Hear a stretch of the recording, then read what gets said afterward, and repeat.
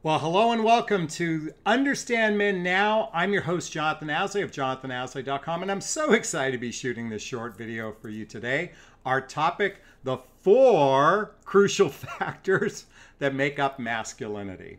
Okay, really quickly before we get started, if my content resonates with you and you feel like, gosh, you'd like to talk to me to see if coaching works for you, then check out the link below and also check out the link for my VIP group as well.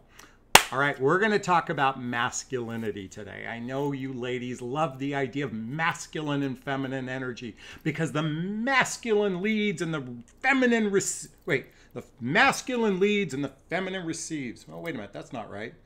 Masculine leads and the feminine receives. Okay, I know you love this because this makes up exactly how relationships work, because men should be doing. And all you have to do is receive. Well, if that really worked, then why aren't you happy? Because men aren't doing, right? But you got to understand why, because this whole conversation about masculine and feminine energy is so skewed out of proportion, because until you understand male behavior, or actually, let me backtrack, until you understand human behavior, all of this stuff is a lot of talk. It's just a bunch of rhetoric. Because it's so hard to determine masculine and feminine energy. How do you know? Is he 66% masculine, 30% feminine? Is he 72% masculine and 28% feminine? Am I, as you a woman, are you 66 and 24? And this? How are you going to figure out your percentages to see if there's polarity? I mean, it's so confusing.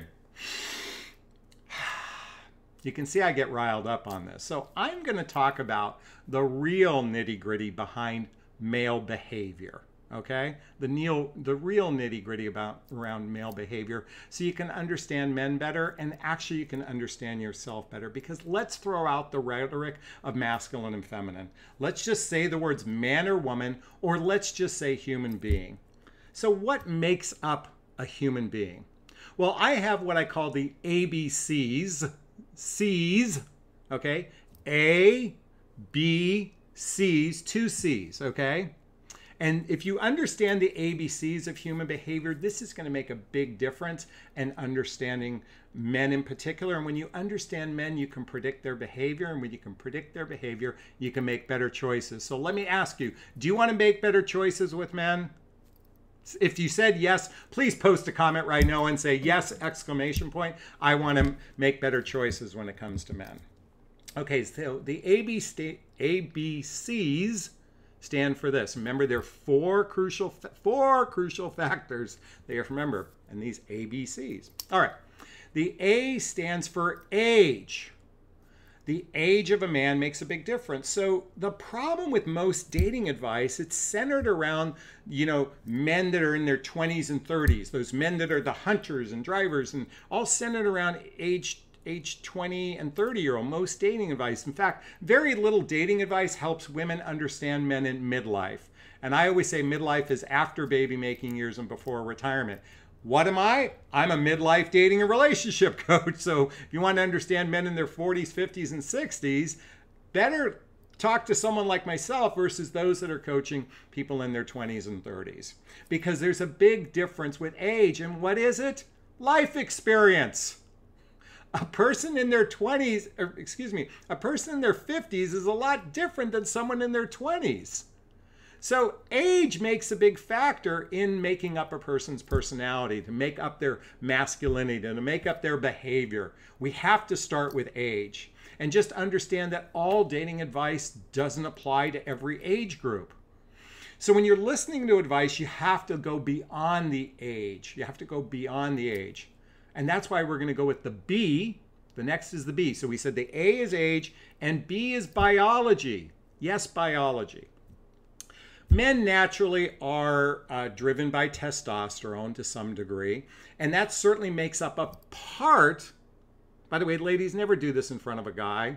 Never do that. I can do that, but you can't do that. But it makes up a part of a person's personality and their behavior is their biology. And yes, testosterone drives us. It makes us somewhat single-focused. It makes us need to go in the cave and that sort of thing. It makes us hunters and that sort of thing. But it is such a small percentage of understanding human behavior. Such a very small percentage of understanding human behavior. And while there are some undertones that are important to understand this, we have to go beyond the biology. And even within biology, I'm going to say that on some degree, I'm going to include this in biology, but I'm going to even say intelligence is important in this factor too. Because the more intelligent a person is, the less they tend to be driven by their biology, by their primal forces, the more intelligent the person is. And that's just, now I'm going to say that's a judgment on my part. I'm not saying that from a basis of absolute fact, but it seems to make sense. The more a person is intellectual, the more they're in their head, the less they are in their body. So the person that's more in their body tends to be more primal in the way they approach dating and relationships. And the person who's more in their head tends to be more cerebral. So we can even look at that from the factor of biology that makes a difference. So we can't lump masculine and feminine into man and woman these ways, because you have to look at the complexities of a human being. The complexities. That's why I'm talking about the ABCs right now. Okay, the first C, because there's two C's, the first C is culture. Culture. A person's culture makes up their personality. It makes up their behaviors and that sort of thing. Certainly, Asian men are different than Muslim men, different than, and culture, even Jewish, even though it's a religion, it's also a culture. And, my heritage is Mediterranean. So even my culture is different than, say, a person who was born and raised in America and their lineage is predominantly American or English and that sort of thing. Because your culture, how you're brought up from your culture, makes a big difference on how you show up in a relationship. There's all these tiny little building blocks that make up a person's personality, that makes up their masculinity or their femininity, if you will. And by the way, everything I'm sharing actually applies for women as well. This isn't singular to a penis or vagina. It's basic human understanding of behavior. And your culture makes a big difference in how you were raised by your parents or your surrogate parents or your collective family around you makes a big difference in understanding a person's behavior, understanding their masculinity, especially when it comes to dating, mating, and relating. And I'm going to get to that point in a second. Because the fourth one, and this is hugely important, the fourth one, is their conditioning. Their conditioning. What I mean to say is how they were conditioned as children and how they were conditioned as adults. For example, and most of you know I talk about this frequently, if not incessantly, I talk about childhood wounds and traumas. Childhood wounds and traumas. And if you're not familiar with the Hoffman process, it's a deep dive in healing your childhood wounds and traumas that make up your personality as adults. Because it is through our wounding that makes up oftentimes our negative patterns and our limiting beliefs in life. It is from our wounding and traumas that can make up our negative patterns and limiting beliefs. So this is why people show up so chaotic in relationship, because they haven't healed the basic foundation of the wounds that may have happened in childhood. This is also another reason why love attachment style, and if you're not familiar with attachment styles, where's my book Attached? I don't have it here, but you've seen me show it before. Check out the book Attached, because these are all the factors that make up who we are as a person. Is our love attachment styles, our wounding, our traumas. And it's not just in childhood, but in adulthood. So for those people that have gone through divorces and they're traumatized by it, or maybe they've lost a job, or maybe they've had health issues, or maybe they had a family member or passed away. Or in my case, having my son pass away, that affects who I am as a person. So this whole rhetoric around masculine and feminine energy and the guy's going to do and you're going to receive is going to make it so much easier to understand relationship. And I'm saying that's hogwash, because you have to understand human behavior. The ABCs with two C's: age, biology, culture, and conditioning.